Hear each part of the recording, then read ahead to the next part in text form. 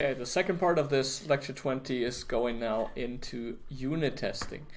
Just as a short reminder, there are tons of different things you can do, different ways of testing, different grades of optimization, different focus, different abstraction level. We focus mainly on unit testing here. And now if we go into server-side JavaScript, there are a whole bunch of things you can do. So you can do unit testing for single functions. You can do something that is called endpoint testing. So we test our HTTP server endpoints, the different methods we have been programming. Of course, you can do integration testing. So once you integrate multiple functions, files, libraries, and as a matter of fact, endpoint tests are quite often integration or system tests. So they usually test more than one thing. And you can do system acceptance testing. You can, of course, not do any UI testing since server-side JavaScript does not have any UI. And all of this is luckily highly automatable. To recap, when we did not use Node, when we did not use NPM, we used Mocha through the browser. And as you, of course, remember, we included our JavaScript files with a script tag. And then to run Mocha, we also had to include Mocha itself. So the Chai and Mocha libraries. We had to set up Mocha and we had to include the test file, which was then run automatically. Luckily, with NPM, this is getting a whole lot easier and is much more like traditional unit testing. So we simply use NPM to install Mocha and Chai, the two tools. And then we use the executable. We use Mocha to specifically say, please test the following file. The test file then is responsible for including all the JavaScript files that are relevant. And this is now a much neater separation of tests and application code. So for instance, you see that there is a .test subfolder, so all the tests are in one folder, all the production code is in another folder, so it's nicely separated. There is also no test setup code in our application code, which is exactly as it should be. So that's much, much neater.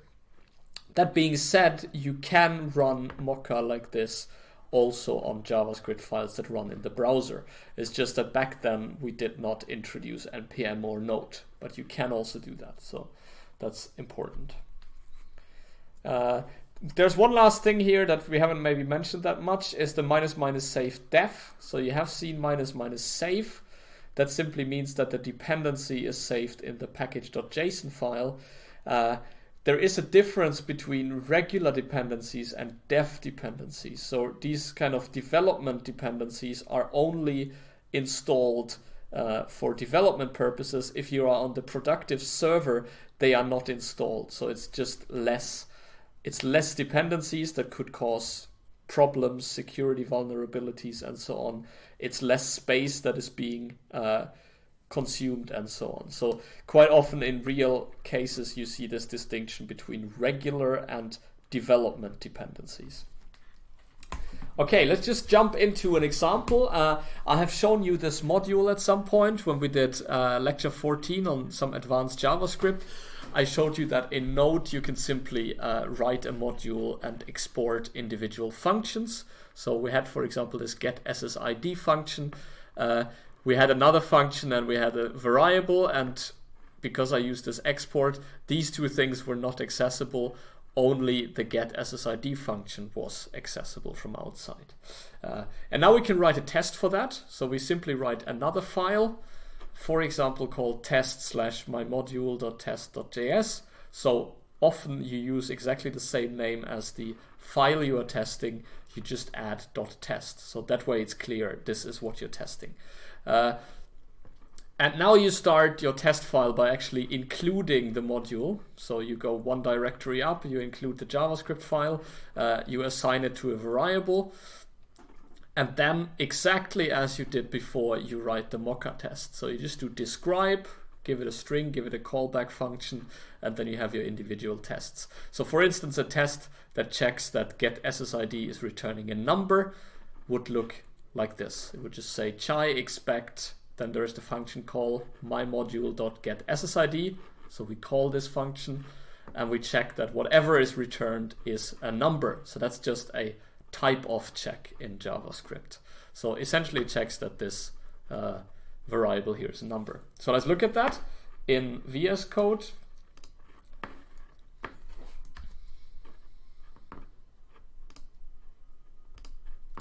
I just go into the appropriate code here. I open it. Here is my module, exactly the same that I just showed on the slides. So I have my get SSID that's exported. And here's my test. So it's down here in, okay, here I called it tests. Let's rename that. Test, like in the slides. I import my module. I also have to import chai. That's nothing that I have in the slides. And then I check whether the return is a number. Let's try to run this.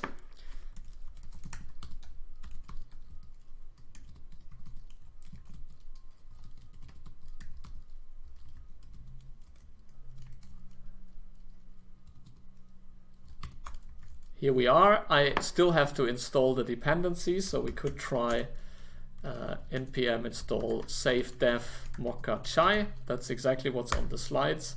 And now you'll see that there is a package.json file created in a moment. No, it's not. They directly install it because I don't have a package.json. Also fine. But if you look into the details here, you see that there is chai. And there's Mocha. So those things have been installed. And now if I go in here, I can simply run it.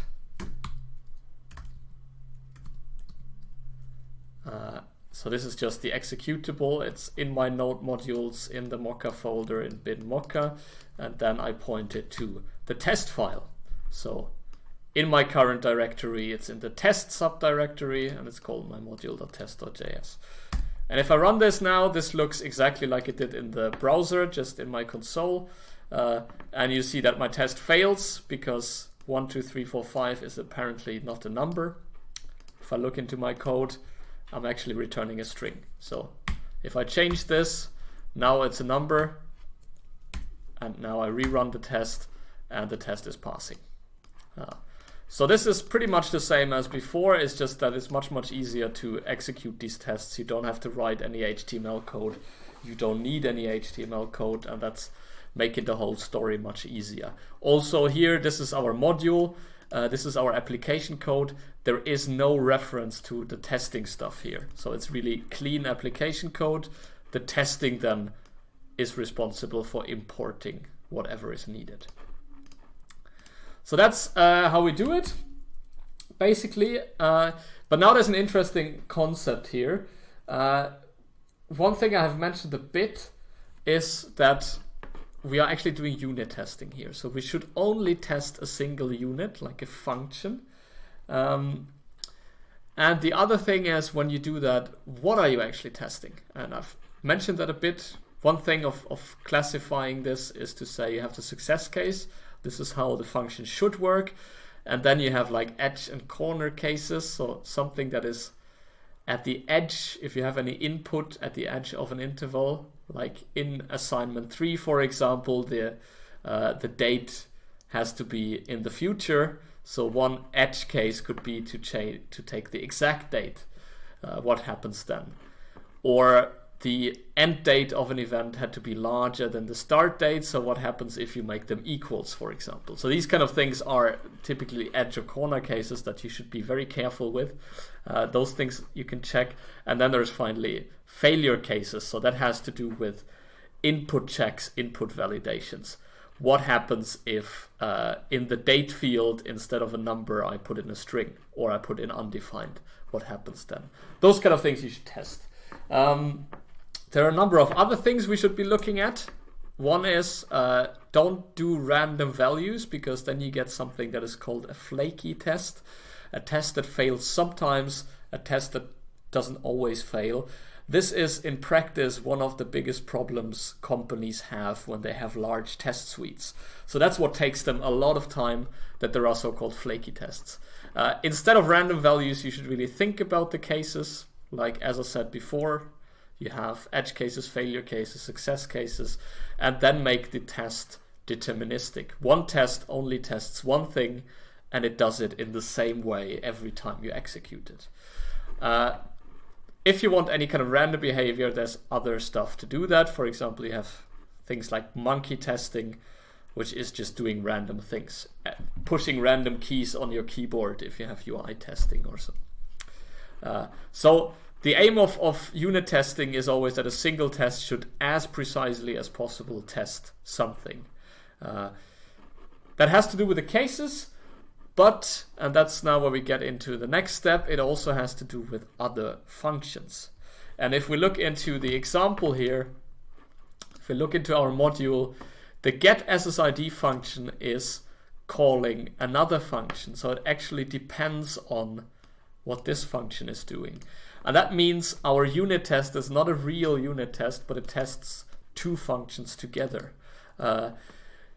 And this is not good because imagine this other function is developed by someone else and it changes behavior. Suddenly your function fails or your function changes behavior, but it's not because there is a problem within your function, it's because someone else has done something wrong.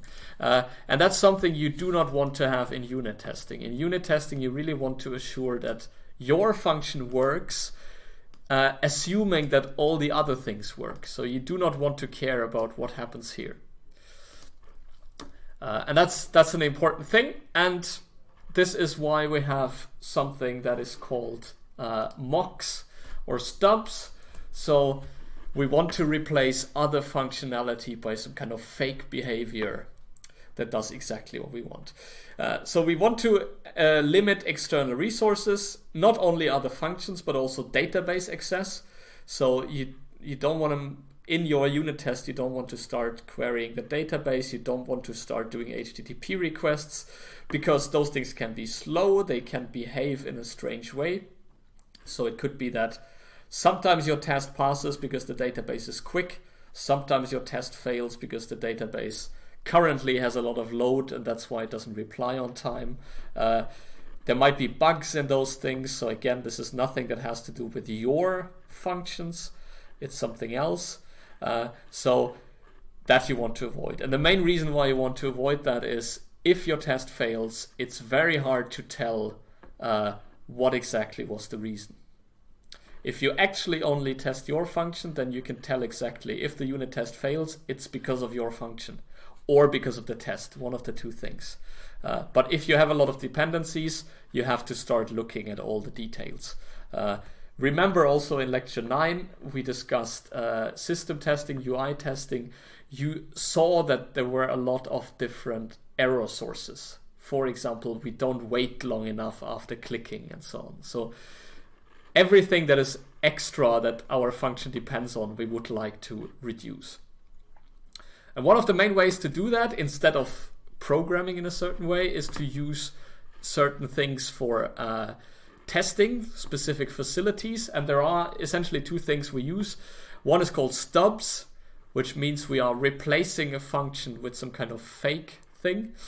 And mocks, those are essentially things that replace external resources. So instead of doing an actual HTTP request, you pretend to do an HTTP request.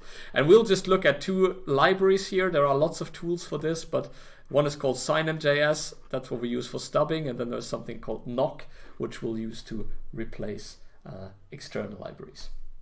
So stubs are there to replace other functions so that we can really make sure that we only test our function. This is something I adapted from one of the labs, I think. So that's a piece of code where we first want to check a URL. If the URL has somehow the right format, then we want to load a file from there. And then if the file is being loaded, we say okay. If the file is not being loaded, we say file could not be found. And as you see in that code, I'll quickly open it up here as well. Yeah, it's from lab 4. As you see in this code, the function we want to test depends on two other functions. And it could be that we are in here, we're doing everything correct, but someone is messing up check URL. So for example, the check URL function assumes someone does a bug and it always returns true. So it does not have the right behavior. So suddenly if we would test this, our test might fail, but it's not because we have done something wrong, it's because someone else has done something wrong. And then we have to check where exactly is the problem. So what we would like to do is we would like to exchange these actual function calls for something fake. We just assume that this thing works in the way it does. And one way of doing that is to use sign-in. What we could do is we create a so-called fake function. That's these two lines here. So we say create a function that always returns true. So this thing just returns true. Very basic. And then we replace a call to mod.checkURL. That's just our function call. Down here you see mod. So mod.checkURL is replaced with this fake thing. So now every call to checkURL is simply returning true. The function is not anymore called. And that makes sure that no matter how messed up this function really is, our behavior is really just testing the check and get URL method. And we do the same with the other function. Here it's slightly more complicated because load file async is an asynchronous function. So here sign-in offers the yield option. So instead of returning, it means the callback function, the input parameter, is called with null. But otherwise it's exactly the same. So we basically replace two functions with a specific behavior. Replace check URL always returning true, replace load file async with always calling the callback with null. So if we go back into our code now, what will happen is this thing will return true, and this thing will take the callback function and put null in there. And then we can actually check, is this behavior here correct? There is not a lot of behavior here, but at least we have gotten rid of our dependencies. So then the test looks like this. Before each test, we create these fakes. And then we simply do the call to our function. We put something in that's not valid, and we assume that the return value is null. Let's run this. I again have to install Mocha and Chai and also Xenon and Nock. Those are the things I'll be using.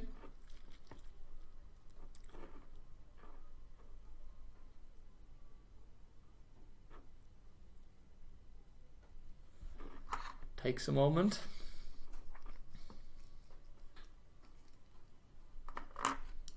And now I can run Mocha on my test. App stopped, and there's lots of stuff happening. I don't know what's going on. Cannot find module. Okay, there's a lot of other stuff I haven't installed. Let's hope it's not too much. Okay.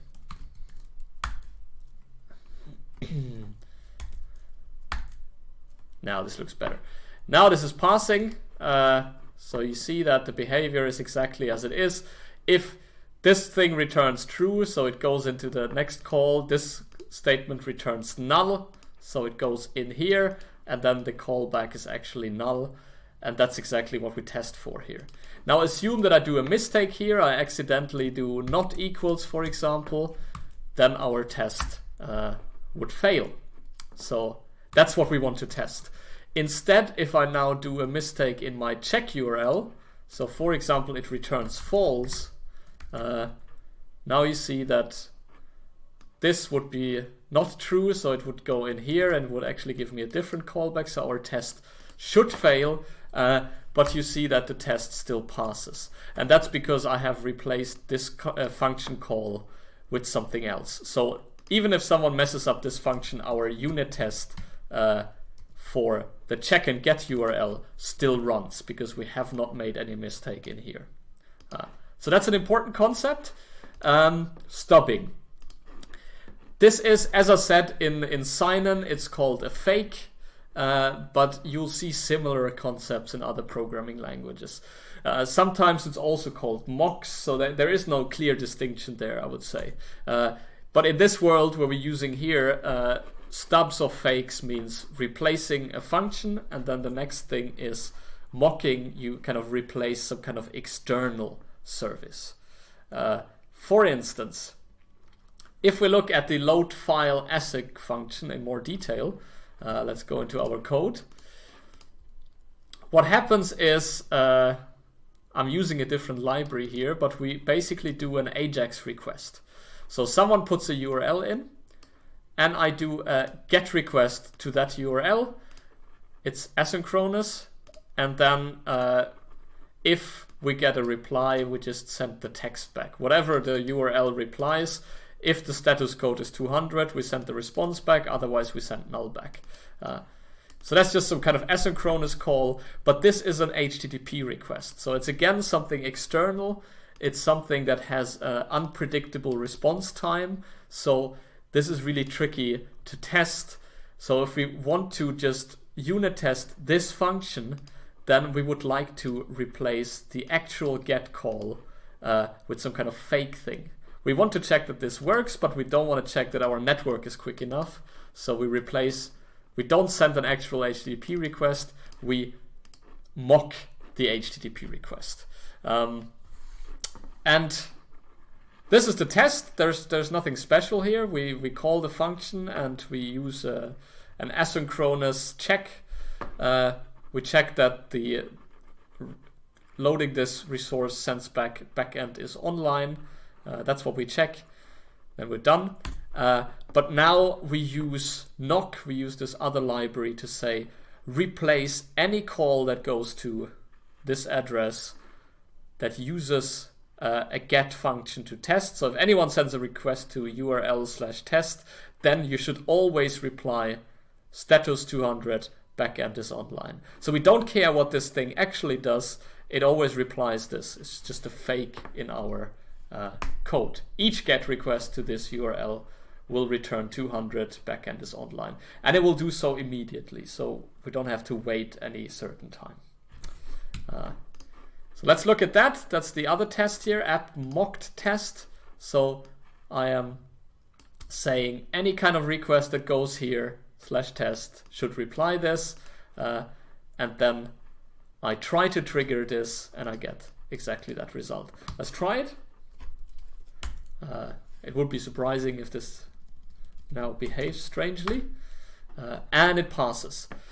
And this is interesting because if you go to the real URL, so this is what I used last year in the course, this URL does not anymore exist. So if you do an actual call to that URL, it would not work. No such app. So you would get something else.